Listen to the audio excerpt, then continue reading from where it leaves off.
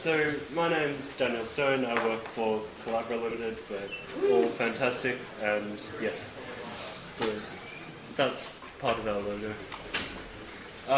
So if you came expecting whizzy graphical demos and stuff, this is not it, and you might probably want to go to a more visually interesting talk.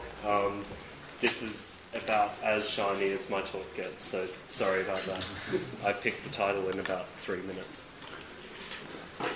So basically, the whole thing behind my talk is every frame must be perfect. I've been working on consumer and mobile devices for the last 4 or so years of my life, and it's been absolutely wonderful. So the problem we have is that the desktop is allowed to look fairly rubbish. You're allowed to have incorrect frames.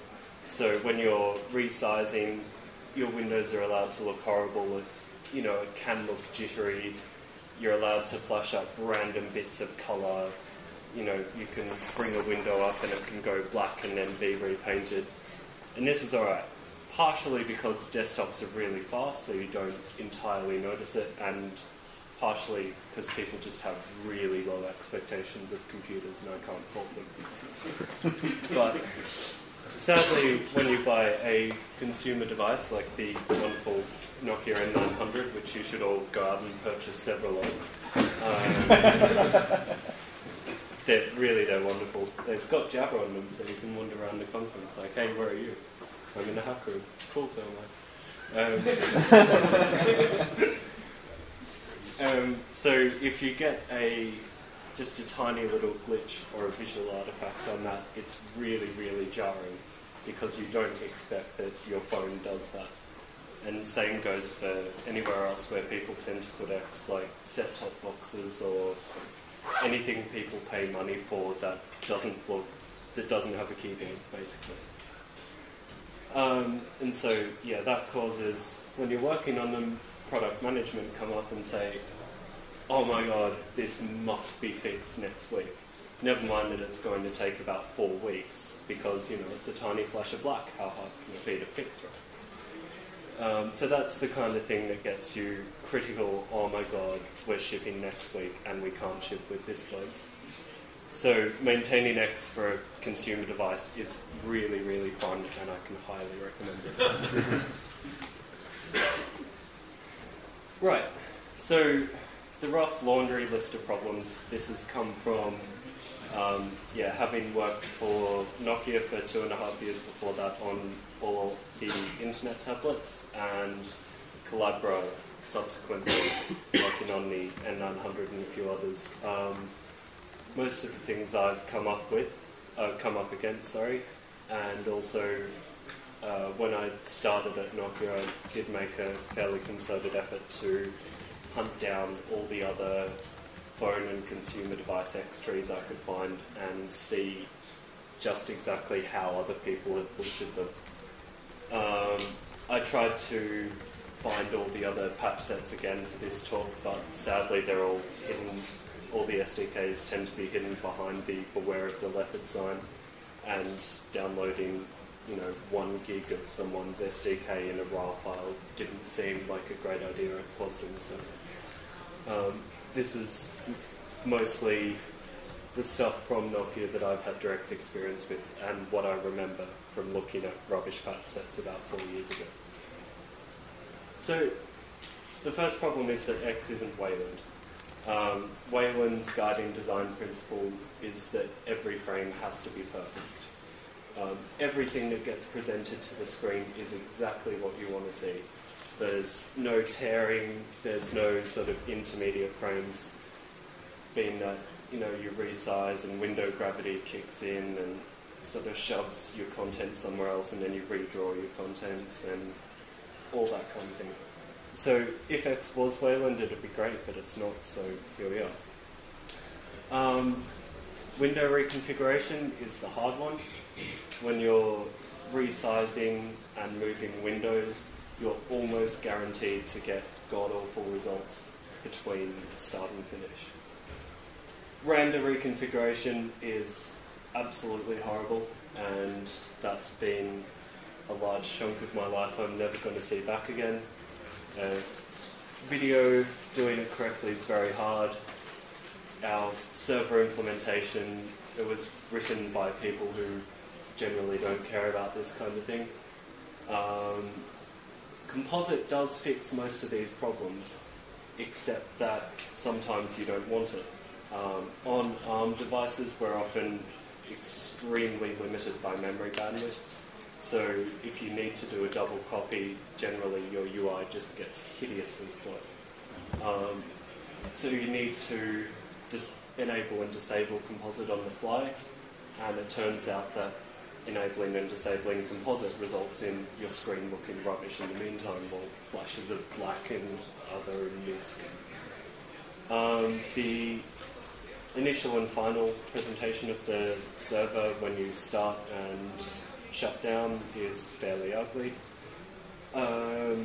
Especially when you shut down, you kind of get all the windows undecorated in some random order, and then you get your nice little and then you get your nice little shutdown screen that we paint onto the frame buffer, and everything tears. Right. So basically all of this is fixable to some extent, right? There aren't any particular fundamental problems that mean we can't solve it. So, yeah, as I said before, everyone hacks it to be shippable. So if you look at the X.org list, there's a bunch of people saying, I've got this tiny problem, how do I fix it? Generally, there's not much good advice forthcoming, and from the patch sets I've seen, they hack around it in the worst ways possible. And yeah, thankfully for them and their sense of shame, it's generally really hard to find these patch sets. But it's also bad because it kind of perpetuates the problem. And yeah, the ones you can't find are probably even worse. So ideally, we'd be able to fix this stuff up so people who want to use X in a mobile or consumer device can just install it and ship it, and they don't need to spend 4 months looking at code going, I don't know what this does, but it flashes black, so I'm going to comment it out and hope for the best. Right, so RandR comes first by virtue of being the worst offender here. It's built on the assumption that you never want to change screen size, which seems odd for an extension which exists to let you reconfigure your screen. It's built on the assumption that all you ever want to do is, say, plug in your projector every now and again, or change size sort of once a week or whatever. But it turns out we need to do this fairly frequently. It seems to be less popular these days, but certainly a few years ago, a lot of people tried to make games and they were ridiculously slow, so they just resized the screen to roughly half. And in the N900, we switch between portrait and landscape quite a lot. So when you start the phone application, it does a rotation transition. And this used to take, what was it, like 3 seconds in the worst case? Yeah, so it could actually make you miss your call because by the time you've rotated into the phone UI, they've given up. And yeah, the current implementation is just an absolute sledgehammer. Something changed. By God, let's redo the entire thing. In order to rotate, I think you previously had to re-lay out all your visible windows 6 times, and re-layouting in GTK still takes approximately forever. So that was quite deeply unpleasant. And it's sort of exacerbated by there's no single RandR entry point that you can say, here's my new screen configuration, please make it happen. If you want to rotate, you have to disable the CRTC, then change your screen size, and then re-enable the CRTC with rotation. So if you're doing sledgehammer reconfiguration at each step, then it's pretty awful. And it also means that if you want to rotate and you're doing a nice whizzy transition between portrait and landscape, you have to have a natural black point in the middle where you can disable your CRTZ, quickly rearrange everything and then turn it back on. It was a nice sort of gradual sweep between portrait and landscape, but luckily we changed the transition so it kind of flips around and then it goes black very nicely and everything happens under the curtain and then it comes back up again. And it's also built under the assumption that no one actually ever wants to rotate. Rotation is generally punitively slow. It works by having a shadow buffer, and then every now and again when we're kind of done with clients and we get around to it, then we do a rotated blip into the transform space. And this is partially because there are very few devices left with hardware rotation engines. So it was designed for the desktop, which has no hardware rotation, and even on the desktop it's unusably slow. Right, and Composite, switching between the two modes is fairly punitive. If you want to switch between composited and uncomposited, you get flashes of black and then background and then other and misc. Saying don't do that then is a really attractive argument. I spent about 4 months saying don't do that then, but sadly in the end, really for performance reasons, we do need to be able to switch composite on and off pretty much at will. So yeah, you have to do it, which means we have to fix it. It's largely hackable around from the client side. Spent about a week or so, and the transition between composited and non-composited is now seamless on the N900, but it's really non-obvious how to get to there. Right, window reconfiguration is, again, fairly awful. Luckily, you don't tend to do it that much in the mobile world, which is really nice, but basically it's specified to look hideous in between start and finish. You've got your backgrounds and bit gravity, which basically guarantee incorrect frames. When you resize something and stretch it, it's going to move around the contents for you. It might be painting the background for you when you bring a window back up, and that doesn't really give you anything useful. All it means is that you get a flash of grey. And apps, it's partially the application's fault. For example, on the X11 application on a certain unnamed mobile device, I'm not going to name it because it's otherwise perfect and I don't want to slander its good name, but if you set a black background for the X11, it still leaves the window background as white. So when you bring it back up, it's going to go white, black, X11. And that looks awful. So when you're reconfiguring Windows, especially if you're trying to move and resize Windows at the same time, which we do when we transition between full screen and not, as we've got a title bar along the top, then you basically need to be using Composite during this stage. So if you're in uncomposited mode, what you really need to do is get into composited mode and try not to cause artifacts there, reconfigure your windows under the curtain, wait until they're all done, paint the contents, and then back out of composited mode again. And yeah, all apps and toolkits are ridiculously stupid here. They do all the wrong things, which is partially our fault for never telling them what the right things are, which is partially X's fault for often not having a right answer. But they really do make our life difficult here. And if someone wants to fix GTK to be smarter, please do. But yep. Are you going to document what the right thing is then? Yes, at some stage. Yeah, I'm trying.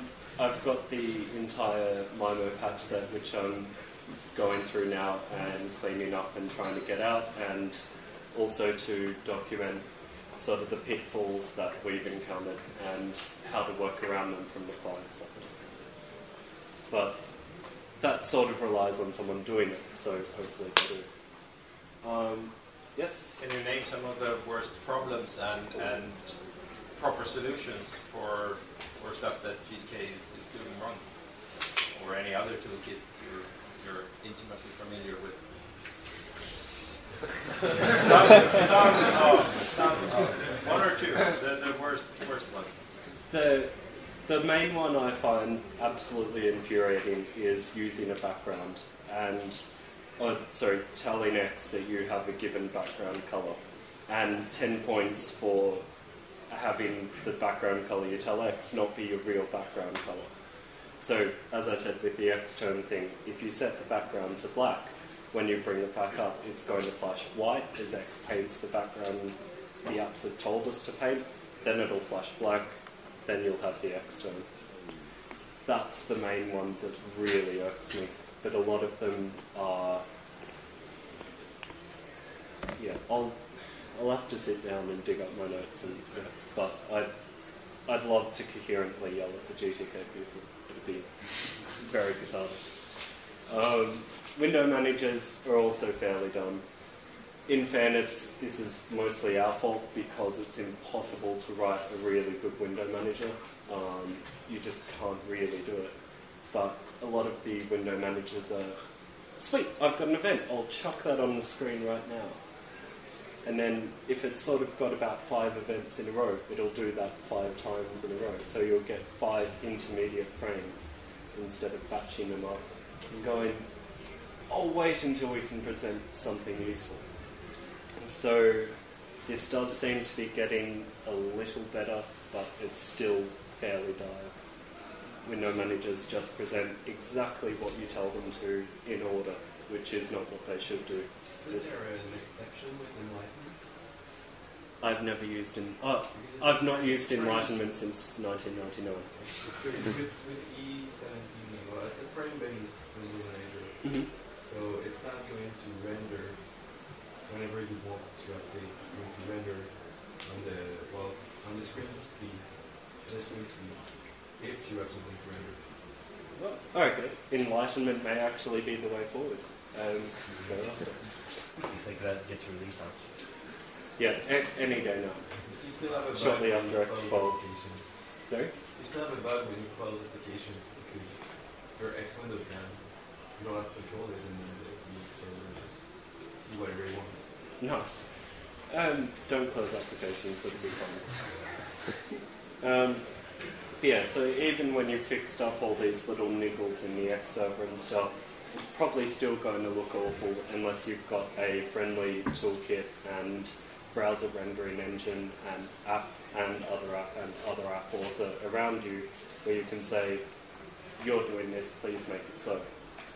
Or please fix it. And when you tell them that, usually they say, I'm not really sure exactly what's going on. I think I'm telling X the right thing, and basically everyone to the pub. Right. Video is pretty harsh as well. So we have overlays which have usually the most hideous colour you can think of, a very tasteful lime green. Incidentally, when I was about 5, I used to always change my mother's background to lime green and the rest of the colour scheme to fluorescent colours. And she didn't smother me somehow, which is amazing because every time I play a video and I see colour key, it's ridiculously jarring. So thankfully, we have textured video going through the 3D engine instead of overlaying. But 3D engines, especially in mobile devices, will tend to use all the power in the world. Overlays are extremely efficient with power and throughput. Textured video, not so much. But it does mean that you don't have to have the color key. You can use it in other parts of your UI instead of just having your video right on top of the screen and nothing else. But, yeah. So, if you very, very carefully use the API and make sure that the XV API and make sure that your order of operations is excruciatingly correct. So you always start video and make sure it's there, and then paint the color key behind that. And then when you're done, always paint something other than the color key that you want to show, and only then stop your video. Then you can almost not show a color key. I say almost because sometimes X will stop your video for you and the color key is there and there's nothing you can do about it.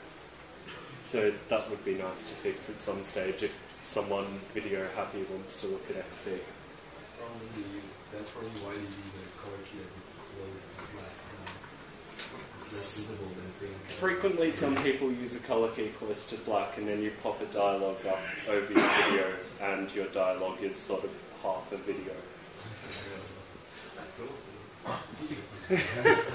It is a kind of ghetto transparency, I guess. So, but yeah, most people really don't take much care in how they sequence it. They just say, "Oh, cool, XD, this is really easy. Start video, stop video," and in the meantime, you've got color key flashing everywhere and sort of chunks of green over here. And it's deeply unpleasant. Right, so tearing is starting to be a very big problem for us as well. Previously, going back a few years, you had kind of QVGA size screens and very much static UIs. You pressed a button, something would happen, that was it. But now we've got huge screens. The N900 and all of its predecessors are 800 by 480. And everyone wants nice fuzzy animations all the time, and your background is kind of water ripples, and you press something and you get a nice little animation coming up and everything's great. But unfortunately this means that you're almost certainly going to have tearing, so your animation mostly consists of huge, jagged, ugly lines going right through it. And also you're probably texturing from the entire planet. If you press the upper left window switcher button on the N900, it'll do a very nice zoom out and a gradual blur over the background, and it'll show you every window you have. So it's actually starting to get complex and dynamic enough that we're hitting tearing quite badly. So your two options are either you fix it or you never ever do a horizontal animation ever. If you happen to ship backgrounds with very strong vertical lines and then you can move them horizontally all the time, turns out this looks horrible and you should never ship that.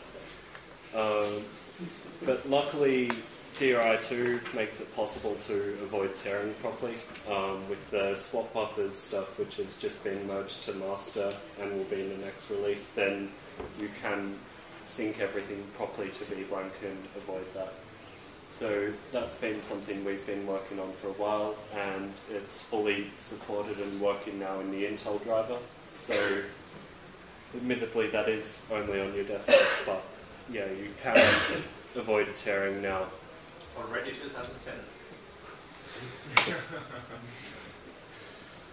In fairness, we're only 30 years behind here. It's an improvement, right? So those are the sort of more fundamental issues which we can't really fix without bumping the protocol or becoming Wayland. There's a bunch of much smaller little implementation issues which we can fix relatively easily. So the first one being the initial presentation when you start the X server. It's not the root weave anymore. We don't show that nice little black and white X cross cursor anymore. So we have got there. But the problem is, when you start something up, it'll give you a very nice little swing animation. There'll be a corporate logo. It'll be very sort of relaxing and calming. And then the X server will pop up and just smash black all over the screen or similar. So a fairly popular hack is to let X take an image file as a background, and hopefully it's the same one as you've been using for the rest of your startup animation. And we should probably merge support for that. I've got that on my to-do list because I've seen that at least 10 to 20 different patch sets where people have put in support for having an initial background file. Again, same problem with shutting down. This is partially not X's fault because people tend to kill the window manager and then X, which is quite provably the wrong answer. But shutting down X, you tend to get undecorated windows all over the shop, and then you get your nice gentle shutdown animation. Yep.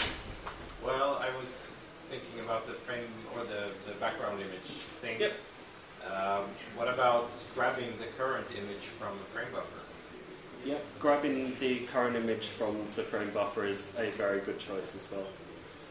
It's a much better choice than the most impressive one I've seen, and I'm not going to say who it was originally. It would start the X server, which would clear the background, and then in parallel it would sleep for almost exactly as long as the X server would take to start up and clear the background, and then a tiny bit of slack in there, and then repaint the same thing back over from user space. It looked awful. Grabbing it from the user space does make a lot of, from the current frame buffer makes a lot of sense, yeah. But then, yeah, you want it to actually be something useful rather than, say, the current text mode console or whatever. So that's kind of a more difficult one.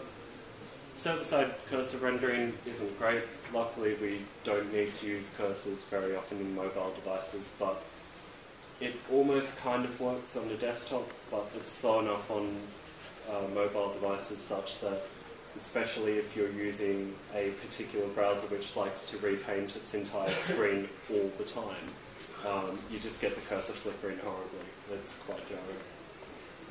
So I've got a patch set which allows client-side cursor rendering, so the Composite manager can just paint the cursor when it paints the frame anyway. Hopefully that's the way forward. Yeah, it's also impossible to debug rendering issues. So if someone looks at something and says, shit, black's popping up here, or part of my window's popping up here and it shouldn't be, then how to get from there to actually fixing the bug is really not clear at all. Partially because the whole client-server separation with pretty much zero debug tools for that whatsoever makes it a bit tricky, partially because the server's hard to debug anyway, and yeah. So there are Xmon, Xspy, Xscope, and about a million others that will tell you exactly which commands the client's sending over the wire. So far I've not managed to make any of them work. Xscope, I think, will work for about 3 minutes and then randomly die. So one of the things I have on my to-do list is Xscope that actually works, including telling you exactly what you're painting to whichever target you want and exactly what provoked it. So yeah, that's the Java frame problem. As I said, yeah, toolkits, not great. Browsers, Gecko is quite terrible. It's, yeah, I don't want to get into that, but don't use Gecko. But then it's impossible to prove without any useful traces. So I can show up to the browser guys and say, hey, your rendering is rubbish, can you please make it less painful? And they'll say, prove it to me, show it to me exactly what we're doing wrong. And then you kind of slink away with your tail between your legs. And that's pretty much all I've got. It is a short talk because, in theory, Eric Anholt, if he's somewhere, is going to be talking about CairoGL. I don't know where he is, so that's great. Does anyone have any questions in the meantime?